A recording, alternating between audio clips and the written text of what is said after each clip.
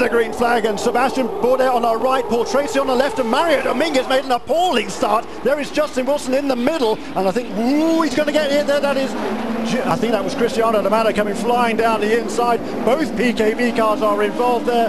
Poor old Justin Wilson, he tried to do the right thing there. He realised he was a meat in the sandwich, and he tried to back out of it, but unfortunately he got run over by the rest of the field. Look at that, AJ Allmenning has made a fantastic start to go from 4th to 2nd, Mario Harperfeld. Yeah, I think Bourdais was a bit cautious here because last year he suffered here and went to last. Justin, as you said, he did the right thing. He saw the confusion starting to happen on the first corner. He backed out of it, but maybe it's a bit too much, and Cristiano caught him, and now we have 3 or 4 cars out of the race already. There's Alex Tagliani also in big deep trouble there. A wheel hanging off that car. Looks like his day is done. There's both of the PKV cars are still. That is Jimmy Vasser. There is his teammate Cristiano D'Amato already out of the car number 21, the Bell Micro car, and poor old Cristiano has just had some dismal luck. 4 of the last 5 races now he's been taken out for one reason or another, and there is Alex Tagliani clambering out of his car as well. So there's got at least 3 cars are going to be out of this race, if not more than that. Yeah, it's a shame for Cristiano. Since he won that race in Portland, he hasn't managed to finish a race again, and I'm sure he's very disappointed there, as is Tagliani talking there with Rob Edwards. That's Rob Edwards there, the team manager and also the chief engineer. Here's a replay again of the start. Mario, talk us through it. Yeah, I think, as you said, AJ did a fantastic job.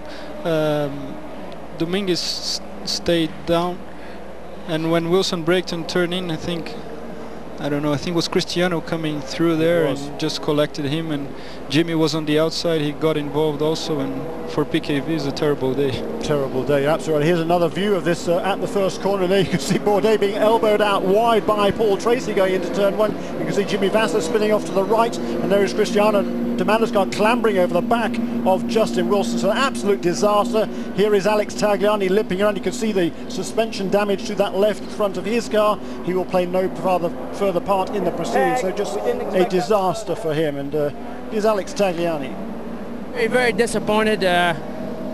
Cristiano did like a bonsai move coming on the inside. I don't know what he was thinking. He took off a couple of guys. I got hit both sides and damaged the car, so I'm very disappointed in people bonsaiing like that at the start. Well, the words say it all. I mean, just didn't expect it down there. They should be able to get through that turn. Yeah, it's hard for Tagliani. I've been watching qualifying with Walker Racing. They had quite a bad car yesterday morning. They worked very hard.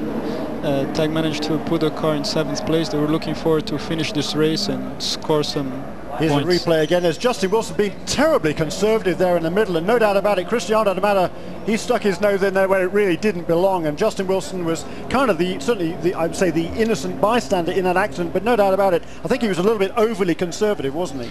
Yeah, and Cristiano collected Tagliani on the way in, and then Wilson halfway through. Here we are on board with Justin Wilson coming up to the green flag. The green flag has already waved. There's Mario Dominguez made a poor start on the inside, and Justin knows he's in a very difficult situation here in the middle, so he tries to get himself out of that predicament, and unfortunately he gets himself into further mess. There is, you can see a slight lock up of the brakes there by Paul Tracy, and Sebastian Bourdais thought about going around the outside, but here comes the impact, and Cristiano D'Amato takes off the onboard camera from Justin Wilson. Again, you can see there Bourdais elbowing out wide, and as you said, certainly a better outcome to the first corner than 1 year ago when Bourdais was on the outside of his teammate Bruno Junqueira, and they collided together there. But you can see one of the two, I think that's Ronnie Bremer coming through there, one of the Dale Coyne cars, and Oriol Servia, it was delayed badly there as well. So the field has really been shuffled around.